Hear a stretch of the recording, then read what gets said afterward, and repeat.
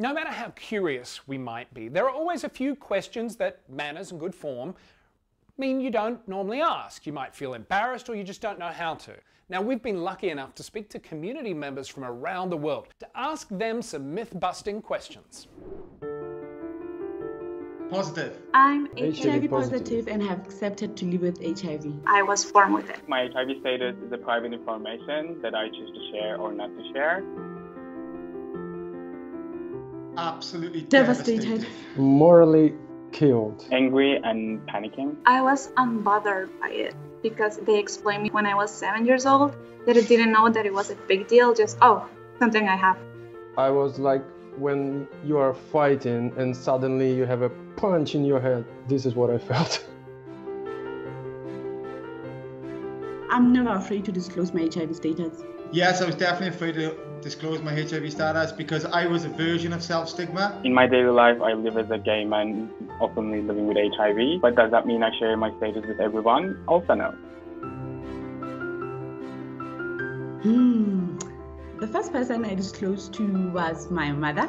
My best friend. My girlfriend. A friend who was also living with HIV. And his reaction was, how long have you got left to live?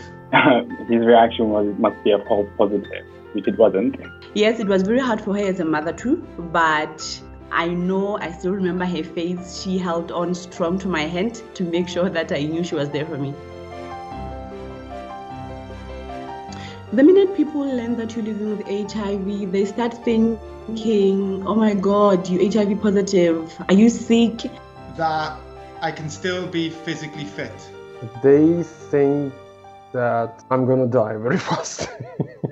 And that HIV doesn't, and they think it does, limit who I am. That there must be something that I regret doing and that must be making me sad, which isn't true. I don't look like I have HIV because I look healthy. They don't understand that one can have a normal job, they can still have fun as everyone else. They start believing that being HIV positive means one is got a certain disability or abnormality. Yes. No, I've never been discriminated at work for being HIV positive. I've been in dentistry, in social services, among some of my friends. In elementary school, when I was a student, they didn't want me to involve with my classmates or teachers. Never to my face, because I feel that people are not brave enough, but very often, very regular, on social media, I get discriminated about my HIV status. Cyberbullying is a global issue. I experience stigma at hospital every time I go for my routine checkup. Yes, it does affect how I see my future. My future, I felt, was something that was taken away from me. At first, I thought my future was slipping away, and then I reshaped my future. Now the way HIV affects my future is actually giving me something that gives me the ability to want more than I've ever wanted. Now I have a son, 1-year-old son, absolutely healthy son. It's a miracle. No, actually, HIV shaped my future to fight for human rights.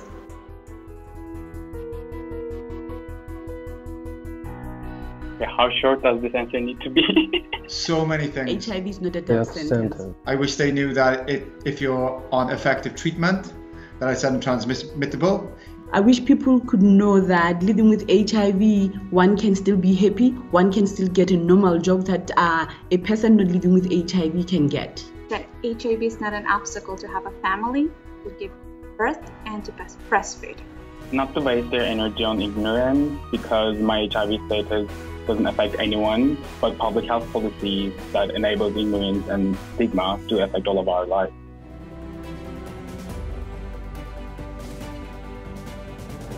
My God, it's 2020. People should know what HIV is.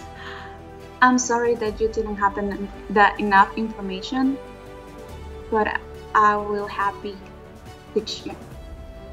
HIV does not define me. What defined me is that I chose to live with it and I chose to fight against the stigma that defines who you people are.